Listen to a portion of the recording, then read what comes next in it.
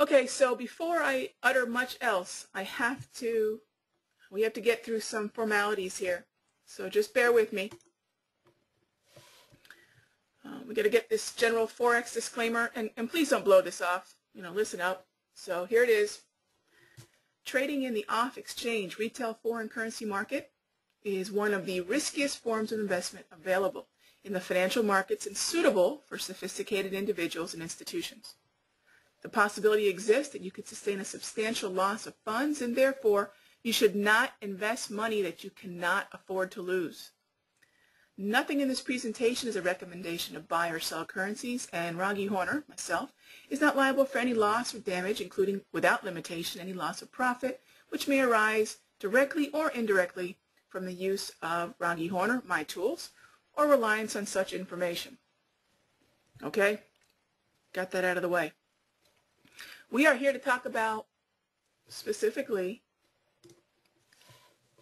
the IBFX4 platform, basic operations, chart setup, order entry, and order types.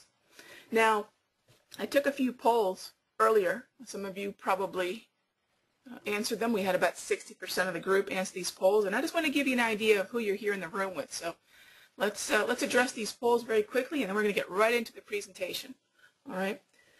I know it's scheduled for about an hour, but I'll definitely make sure we cover all the material that we had planned to.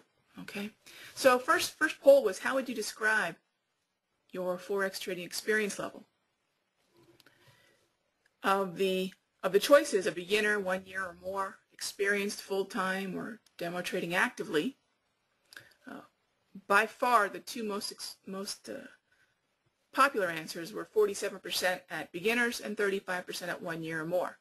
So we have a pretty good amount of people who are just getting started, and I commend you for taking the time to educate yourself. The second poll we ran was, how would you best describe your current trading approach?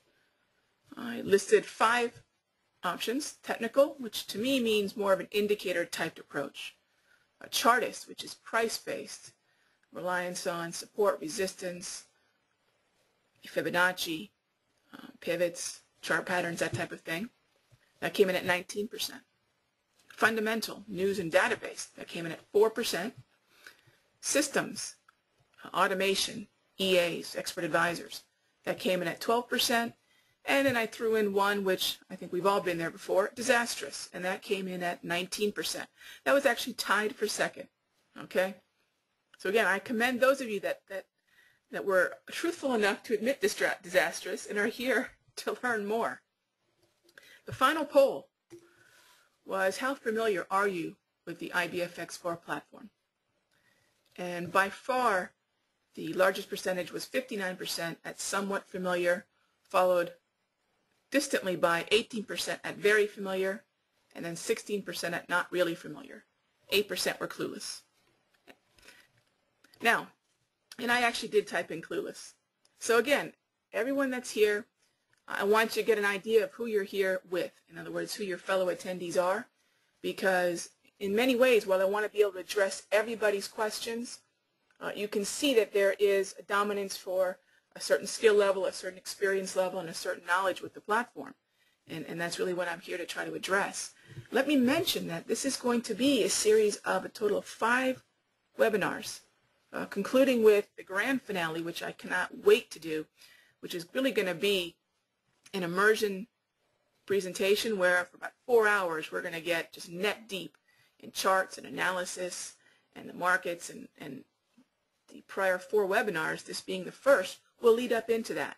So if some of what we're covering now is a little basic, hang with me. You can take a look at the entire list of presentations, and if you haven't already, go ahead and choose the ones that you think will be most applicable to you. Remember that you must register for each webinar that you wish to attend individually. So signing up for this first one does not automatically invite you to the next 4. So please take the time to check out each one of our Tuesday presentations. And just to give you an idea of what we'll be getting into, next presentation will be popular and powerful technical indicators, followed by understanding price action, drawing trend lines, using the pattern recognition scanner, Fibonacci levels, and market cycles. Following that will be ideas for trending and non-trending markets.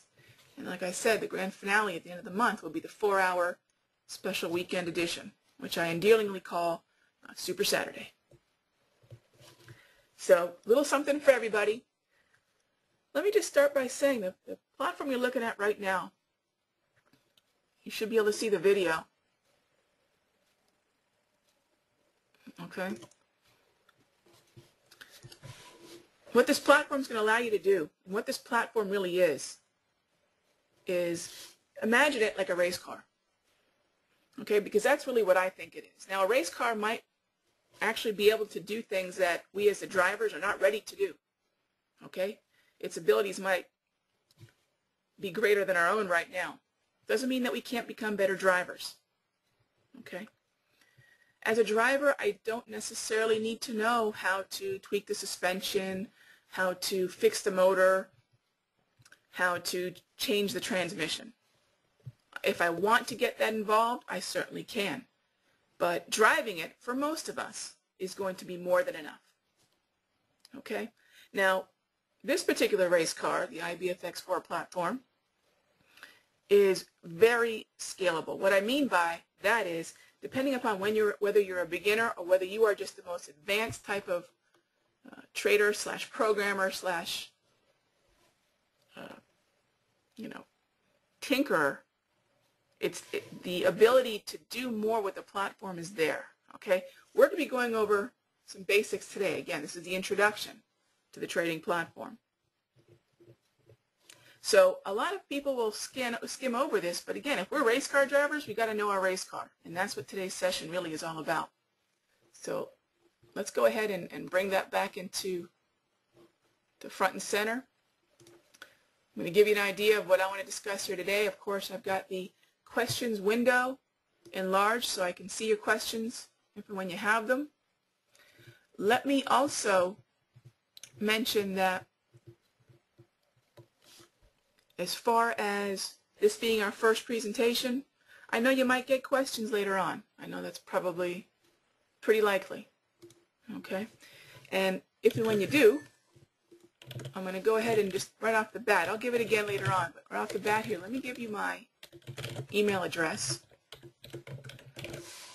Because for me, I'll attend a presentation and no sooner do I leave than I think of that question. So feel free to email me.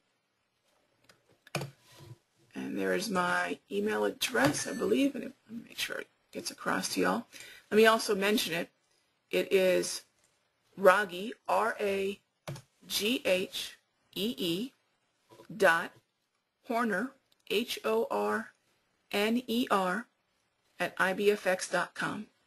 Again, Raghee.Horner @ibfx.com.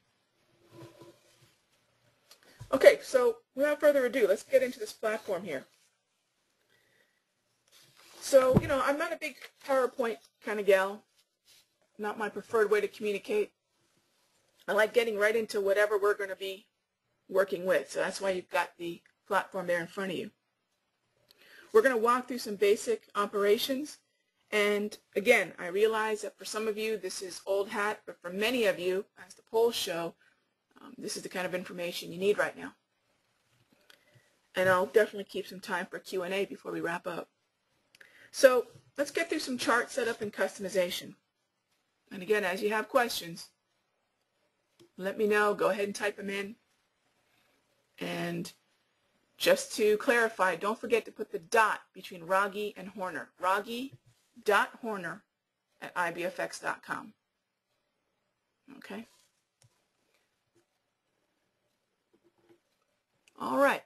So, starting off with pretty much the default view of what you'd see when you open up your platform. This is the default chart. I don't think any of us really stop here, do we? But this is the way the chart's going to look when you first open up a brand new chart. How do you first open up a brand new chart? Well, there's a couple ways, but probably the easiest is just go to File, New Chart, and pick a symbol. And you'll get that default black and green Western bar chart. Okay? To change it, it's pretty simple.